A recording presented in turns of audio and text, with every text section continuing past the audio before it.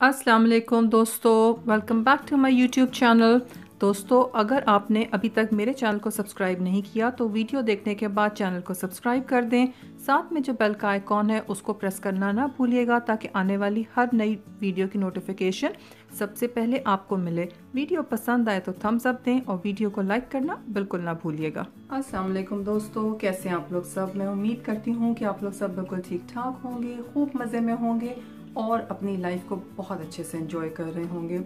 आजकल हम अपनी लाइफ में एक वर्ड स्ट्रेस बहुत ज़्यादा सुनते हैं। अच्छा, ये स्ट्रेस अगर आपने अपनी टाइमली जो है इसको एड्रेस नहीं किया तो ये एंग्जाइटी में चेंज हो जाएगा और फिर वो एंग्जाइटी जो है वो डिप्रेशन में चेंज हो जाएगी। ये वर्ड स्ट्रेस आजकल हम सबके मुंह से सुनते हैं और इसके बहुत सारे रीजंस हो सकते हैं। एक तो हमारी लाइफ्स बहुत ज़्यादा बिजी हो गई हैं, बहुत ज़्यादा मैकेनिकल हो गई हैं और फिर उस भागा दौड़ी के अंदर अगर आप एक ब्रेक नहीं लेते, आप अपनी चीज़ों को स्पेशली अपनी मेंटल हेल्थ को, अपनी इमोशनल हेल्थ को एड्रेस नहीं करते हैं तो स्लोली एंड स्टेडली जो है ये स्ट्रेस जो है इसका बहुत प्रेशर आप फील करने लग जाते हैं। अच्छा, तो फिर इसके लिए किया क्या जाए। अब सबसे पहली चीज़ तो ये है कि अगर आप जिन दिनों में आप बहुत स्ट्रेस फील कर रहे हों तो आप एक ही एक्सरसाइज शुरू कर दें और ये एक्सरसाइज शुरू करने से पहले अपनी एक पिक्चर लेकर रख लें और फिर उस एक्सरसाइज को आपने 1 मंथ और सो करना है और उसके बाद फिर आपने अपनी सेकंड पिक्चर लेनी है और आप अपनी बॉडी लैंग्वेज के अंदर जो है वो एक बहुत ही वाज़ेह फ़र्क महसूस करेंगे। आपने सुबह उठना है एक बहुत पॉजिटिव थॉट के साथ और अब ये आपने सोचना है कि आज का दिन जो है वो मेरा रिगार्डलेस ऑफ कुछ भी हो जाए, कुछ भी ज़िंदगी में स्ट्रेस हो रहा है, भागा दौड़ी है, कुछ भी है, तो आपने जो है वो खुद को पॉजिटिव रखना है और आपकी डोमिनेंट थॉट ये होगी कि मैंने अपने दिन को बहुत अच्छे से एंजॉय करना है। एक वो वर्ड एंजॉयमेंट जो है वो रखना ही रखना है, आपने वर्ड स्ट्रेस नहीं सोचना। आपका फोकस होगा एंजॉयमेंट पे। अब आपने अल्लाह का नाम लेते हुए, अल्लाह से मदद मांगते हुए अपने सारे काम करते चले जाने। ट्रस्ट में हम बाय डिफ़ॉल्ट इस तरह के प्रोग्राम्ड हैं कि हम अपने ब्रेन को जो मैसेज देते हैं वो ब्रेन उसके अकॉर्डिंगली ही एक्ट करता है और वैसे ही हमारी फीलिंग्स भी हो जाती हैं। तो जब आप ये सोचकर सारा दिन काम करेंगे तो आपको ट्रस्ट में वो दिन के एंड के ऊपर आप अपने इस दिन को आपने बहुत इंजॉय किया होगा, आपके टारगेट्स भी बहुत अचीव हुए होंगे और आपका एक बहुत ही अकम्पलिश डे होगा और आप इस दिन को उस तरह के दिनों में शामिल करेंगे जिन दिनों पे आपने अपनी रूटीन को बहुत ज़्यादा एंजॉय किया होगा। अच्छा, अगर आपके इर्द गिर्द इस तरह के लोग हैं कि आप देखते हैं कि वो अपने प्रॉब्लम्स आपके साथ शेयर कर रहे हैं या वो अपने स्ट्रेसेस आपके साथ शेयर कर रहे हैं, तो क्या है कि हम अपनी रूटीन में इतने बिजी हैं या फिर कभी ऐसा हो सकता है कि हमारे लिए मुमकिन नहीं होता कि हम किसी की हेल्प करें, लेकिन हम अच्छी बात तो कह सकते हैं और अच्छी बात जो है वो सदका जारिया है। तो जब भी आप किसी ऐसे इंसान को देखें तो अच्छी बात कहने का मौका हाथ से मत जाने दें, क्योंकि अल्लाह ताला ने इस चीज़ को आपके लिए एक अपॉर्चुनिटी अल्लाह ताला चला कर लाया है और इसको अपॉर्चुनिटी समझते हुए आपने उस इंसान से अच्छी बात कहनी है और ताकि वो एक पॉजिटिव एनर्जी लेके आपसे जाए। बहुत सी दफ़ा ऐसा होता है कि लोगों के बारे में हमारी ये राय होती है, यार ये शख्स तो जब आता है ना अपना पटारा खोल के बैठ जाता है। तो अगर आप किसी भी ऐसे इंसान को देखें या आपको ये अपॉर्चुनिटी मिल रही हो कि वो इंसान आपके साथ बात करे तो आप मेक श्योर करें कि आपने पॉजिटिव बात कहनी है और ये चीज़ आपके लिए सदका जारिया हो जाएगी।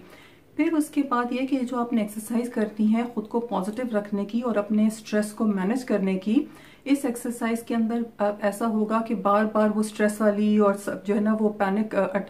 करने वाली जो चीज़ें हैं वो आपको बार बार रिमाइंडर्स आ रहे होंगे, लेकिन आपने बार बार खुद को कहना है कि नहीं, मुझे खुद को पॉजिटिव रखना है, खुद को पॉजिटिव रखना है। और फिर जिस तरह का आप चाहते हैं कि पॉजिटिव, कॉन्फिडेंट और जॉन जॉन सी अपनी चीज़ें चाहते हैं वो सब जहन में सोचते जाएं और ख़ुद को काम और पॉजिटिव रखें। और आपने ये एक्सरसाइज जो है 1 मंथ करनी है और 1 मंथ की दोनों पिक्चर्स जो है फिर उनका कंपैरिजन करेंगे आप एंड ऑफ 1 मंथ। अच्छा, आप ये देखें कि ये एंजाइटी और ये डिप्रेशन या स्ट्रेस जो ये सारी चीज़ें जो हैं, तो ये पॉजिटिविटी की एक्सरसाइज जो है वो हम क्यों कर रहे हैं। अगर हम जिंदगी में जो है वो चीज़ों को पॉजिटिवली देखने के आदी होते हैं तो चाहे कितना स्ट्रेस आए, कितनी नेगेटिविटी आ जाए, कितने आप प्रेशराइज्ड हो जाएं, तो आप जो है वो एंजाइटी वाले फेज से खुद को बचाते रहेंगे, डिप्रेशन में जाने वाले फेज से खुद को बचाते रहेंगे और आप जो है वो खुद को पॉजिटिव रखने की प्रैक्टिस करते रहेंगे। आप ये देखें कि अभी हमने लेटली जो है वो सुना कि सुशांत सिंह एक ऐसा एक्टर जिसके पास हर वो चीज़ जो कि हम एक नॉर्मल इंसान जो है वो क्रेव कर सकता है, उसके लिए कोशिश करता है।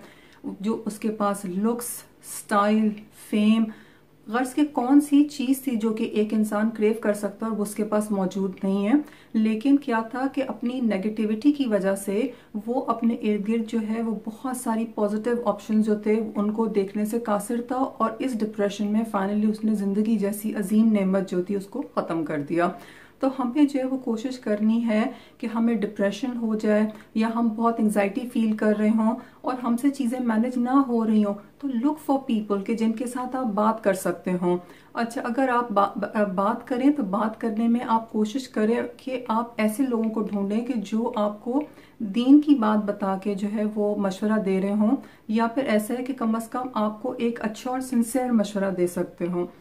अच्छा, क्या है कि जब भी हमारे पास प्रॉब्लम्स आए तो हमारे पास जो है वो दो क्राइटेरिया दिए गए हैं उसको जज करने के लिए कि आया वो अल्लाह ताला की सज़ा है या वो अल्लाह ताला की आजमाइश है। हमें यह बताया गया कि अगर तो ऐसा है कि प्रॉब्लम आए और आप अल्लाह की तरफ भागें तो इसका मतलब है वो अल्लाह की आजमाइश है। अल्लाह ताला से उस टाइम दुआ मांगे कि अल्लाह ताला इस आजमाइश से मुझे विद फ्लाइंग कलर्स निकाल, और इंशाल्लाह उसके बाद ये एक इम्तहान है, आपको बहुत अच्छे जो है वो इनामात अल्लाह ताला की तरफ से मिलेंगे।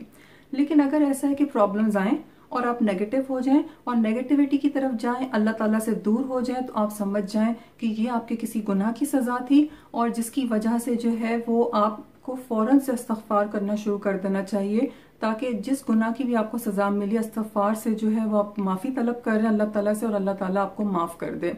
इसके अलावा क्या है कि अल्लाह ताला ने कुरान में ये बोला कि जब भी आप अल्लाह ताला के जिक्र से दूर होंगे तो अल्लाह ताला आपकी ज़िंदगी को बहुत मुश्किल कर देगा। अच्छा,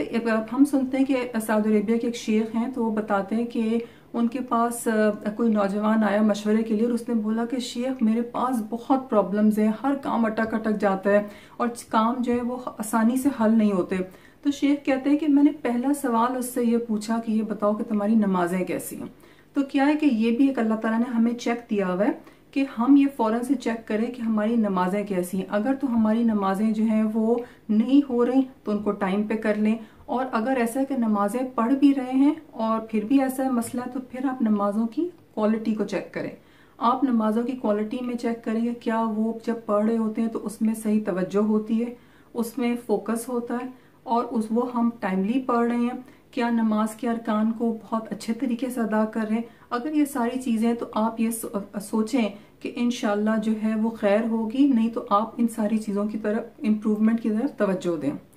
जिस तरह से हमारे कंप्यूटर के अंदर जो है हमने एंटीवायरस जो है वो प्रोग्राम्स लगाए रखे होते हैं ताकि जो भी वायरसेस जो हैं वो स्कैन होते रहें, और वरना ये कि ये वायरसेस अगर आपके कंप्यूटर में जाएंगे तो आपकी फाइल्स को जैम कर देंगे, आपकी फाइल्स को करप्ट कर देंगे, कंप्यूटर की स्पीड में बहुत फर्क पड़ेगा। इन सब चीज़ों के से बचने के लिए आपने एंटीवायरस स्कैनर्स लगाए हुए होते हैं या आप वो प्रोग्राम्स रन करते हैं। बिल्कुल इसी तरह से हमारी ज़िंदगी में भी जब हम अब हम अल्लाह ताला की हिफाजत नहीं ले रहे होते तो हमारे भी जो है वो इसी तरह से प्रॉब्लम्स आने शुरू होते हैं और काम अटकने शुरू हो जाते हैं और हमारी ज़िंदगी की फाइल्स भी करप्ट होना शुरू हो जाती हैं। अब उसके लिए हमारे पास एंटीवायरस स्कैनर है इस्तग़फ़ार। जब हम इस्तग़फ़ार करेंगे तो हम आहिस्ता आहिस्ता जो हमारे जिन गुनाहों की वजह से जो है वो हमारी चीज़ों में रुकावटें लग रही हैं, हमारे कामों में रुकावटें आ रही हैं, हम हमारी पर्सनालिटी में, हमारी सोच में, हमारी ज़िंदगी में जो जौन से भी मसले आ रहे हैं, हमारे लोगों के साथ डीलिंग में प्रॉब्लम्स आ रहे हैं,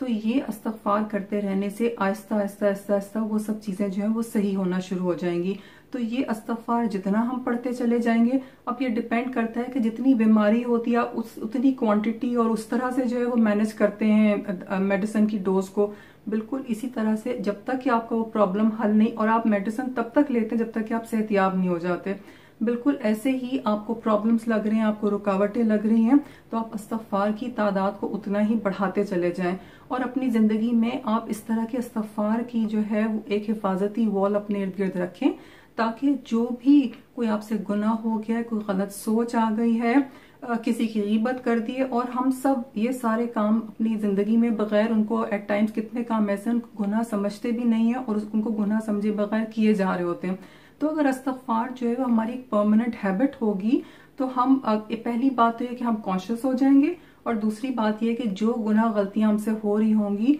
वो उनकी साथ साथ जो है वो हम अल्लाह ताला से माफ़ी भी तलब करते रहेंगे, और अल्लाह ताला जो है इस अमल को हमारे लिए इंशाल्लाह खैर बनाएगा। मैं उम्मीद करती हूँ कि ये सारा कुछ आपके लिए हेल्पफुल साबित हो, और अल्लाह ताला मुझे और आपको हम सबको तौफीक अता फरमाए कि हम इन सब चीज़ों को अपनी ज़िंदगी में शामिल करके बहुत पॉजिटिव पर्सनैलिटीज़ इवॉल्व करें और अपने वक्त का बेहतरीन हासिल करें। अगर आपको इसमें से कोई भी बात अच्छी लगी हो, आप अपना कोई एक्सपीरियंस शेयर करना चाहते हो, तो बराए मेहरबानी मुझे कमेंट्स में ज़रूर बताइएगा। मुझे पढ़ के बहुत खुशी होगी और मुझे आपके कमेंट्स का बहुत इंतज़ार रहेगा। तो मिलते हैं इंशाल्लाह फिर नेक्स्ट वीडियो के अंदर। अल्लाह हाफिज़। Thanks for watching. अल्लाह हाफिज़।